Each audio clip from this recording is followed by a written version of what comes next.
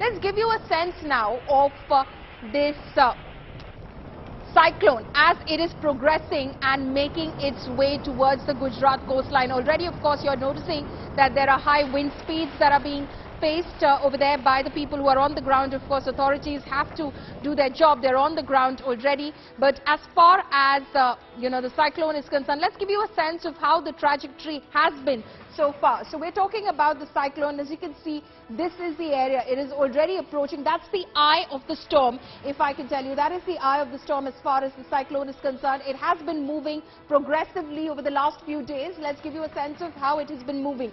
So here's the trajectory as we're showing it to you. It starts from Sunday and it has moved all the way up, and this is where the eye of the storm is at the moment. This is along the Gujarat coastline. As you can see, Dwarka is in the red over here.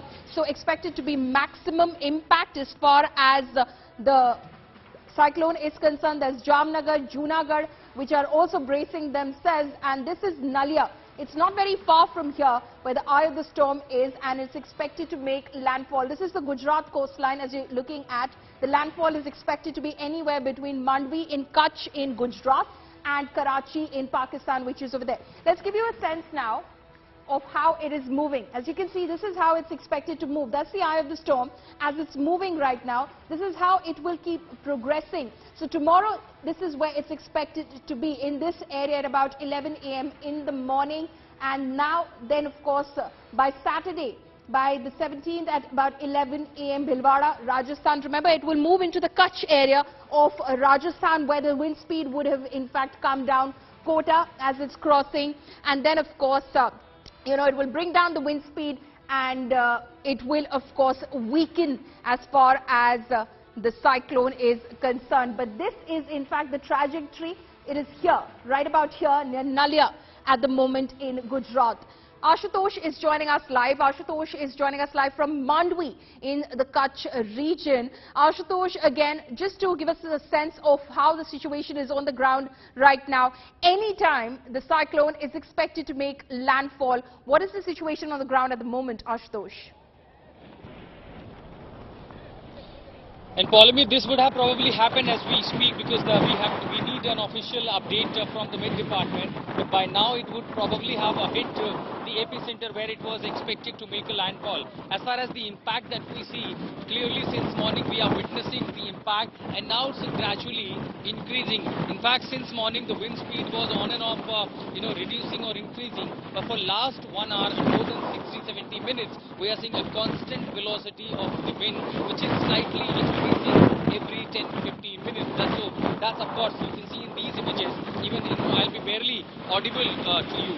But somehow, we're trying to bring out these ground reports and the images from here, from Mandvi port. Of course, the rain has stopped, and since morning it has been playing on and off.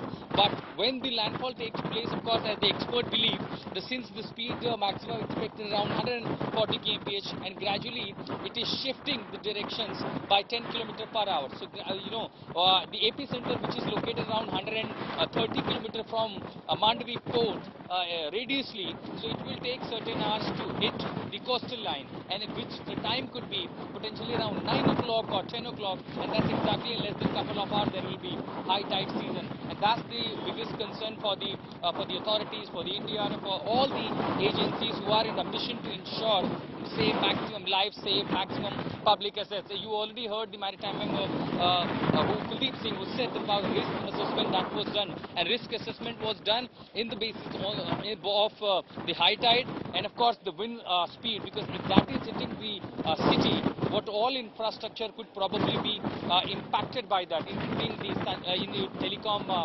towers, mobile towers, electricity infrastructure, kacha houses, and the rural areas, which is located at the left side, both sides of this creek.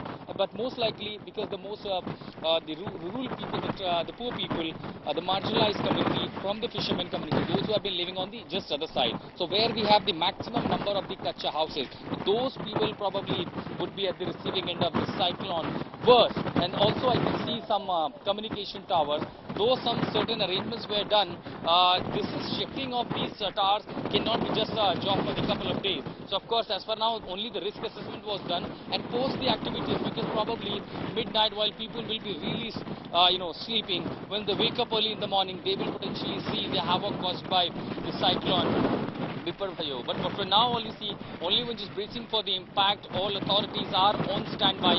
So far, we haven't heard about any major damage in the town. The ground report suggests that barely few trees were uprooted by the wind speed, but it is just the beginning. This is merely 70 or 80 kmph wind speed. This is gonna be, while at the coastal is concerned, gonna be up to 110, 120 kmph. In that case, literally make things terrible here in Mandvi or even the nearby coastal areas. Follow me.